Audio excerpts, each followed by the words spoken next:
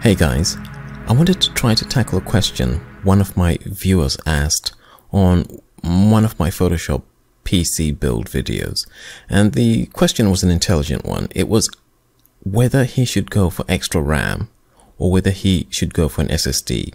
And it's the kind of question that you come up with when you're trying to build a PC for a program like Photoshop.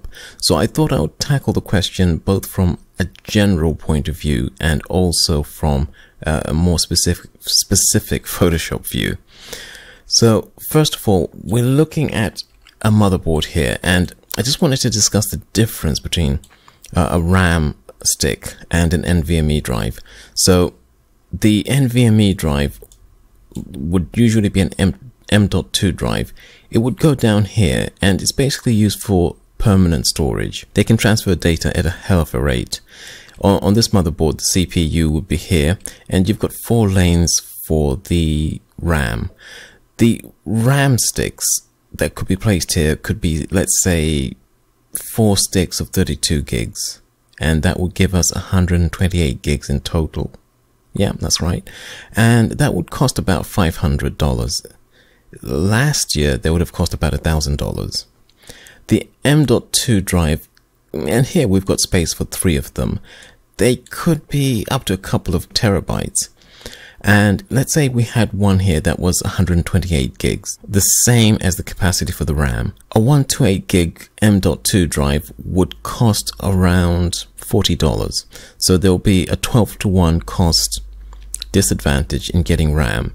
And if we look at the performance of the M.2 drive, these things are advertised as being very, very quick. You might start to think, well, maybe the performance of the M.2 drive is so good that you could replace some RAM with an M.2 drive. Now, M.2 drives are a little bit faster, well, quite a lot faster than other SSD drives, but they're a lot faster than hard drives. Let's take a look at this graph here and you'll see what I mean. So here we can see the data throughput for different types of memory. RAM has the fastest throughput, followed by NVMe, and a long way behind is the hard drive. But if you look at the difference between an NVMe stick and a RAM stick, it's not that huge. And it certainly doesn't seem to justify the 12 times cost for RAM for every gigabyte. So what else is happening behind the scenes to justify the extra cost of RAM? So one thing that could justify that extra cost is the fact that RAM generally comes with a lifetime warranty, whilst NVMe sticks, I've got a Samsung 970 stick, and that one has maybe a 3 to 5 year warranty. But the RAM sticks I buy, usually I will make sure that they have a lifetime warranty. One other thing that we need to take into account, however, is what I would call the response time. And the differences in response time between RAM, NVMe, and hard drives is so huge, I couldn't possibly show it on a graph like this. So we're going to have to use an analogy.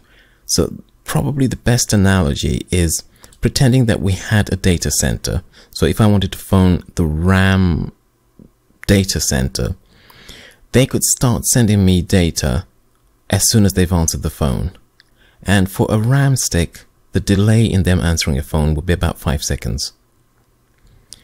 The equivalent delay for an NVMe drive will be about 30 minutes. And when it comes to the hard drive, those guys will be taking about 1 to 2 weeks to answer the phone. That's even before they start sending any data to me. So that is really the key difference between the different types of storage, is what they call the latency or the response time. The thing is, with CPUs, they have such a fast performance that they need something equally fast to keep them fully occupied. So if you're buying a CPU,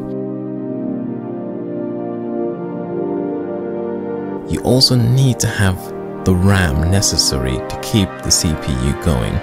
And if we bring this back to Photoshop, if you're running Photoshop and maybe doing something no more demanding than designing YouTube thumbnails, that's not going to take any more than about 8 gigs of RAM. But if you are stitching together huge panoramas, maybe running into hundreds of megabytes, that's going to take maybe a lot more RAM. And in that situation, I would definitely try to get, let's say, 16 gigs of RAM.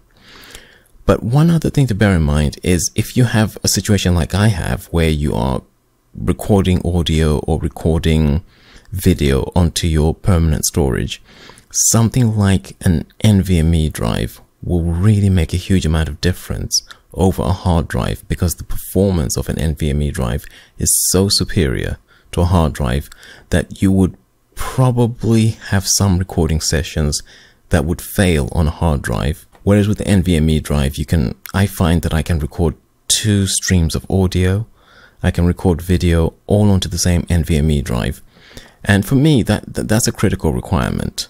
But for the most part, when it comes to Photoshop, I would say, to put it really simply, Photoshop loves RAM. That's going to be it for this video. I hope you found that useful. I will see you guys next time. Bye.